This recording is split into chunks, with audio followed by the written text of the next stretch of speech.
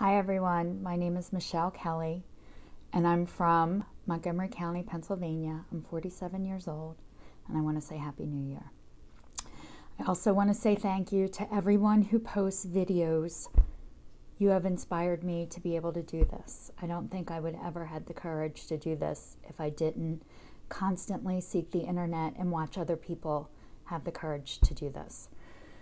So what I am doing is I am breaking up with guilt, I am breaking up with shame, and I am breaking up with fear, and I am not bringing it into my life in 2019. It has controlled me for a really long time, and it has allowed me to be stuck, and I am not going to allow it anymore. However, it might come back to visit, which I hope it doesn't, but if I say it out loud and give it to the universe, I feel like I'm freeing myself. So where to begin? Where to begin? I want to read something that really inspired me to do this. And because of everybody else being so brave, I feel like I can be brave too. But this is something that somebody gave me at a Christmas party.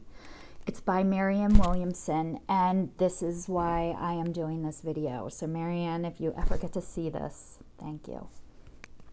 All right, it's on my phone, so I'm getting it. So our deepest fear is not that we're inadequate. Our deepest fear is that we are powerful beyond measure. It is our light, not our darkness, that most frightens us. We ask ourselves, who am I to be brilliant, gorgeous, talented, and fabulous? Actually, who are you not to be? You are a child of God. Your playing small does not serve the world. There is nothing enlightened about shrinking so that other people will not feel insecure around you. We are all meant to shine as children do. We were born to make manifest the glory of God that is within us. It's not just in some of us, it is in everyone. And as we let our own light shine, we unconsciously give others permission to do the same. As we are liberated from our own fear, our presence automatically liberates others.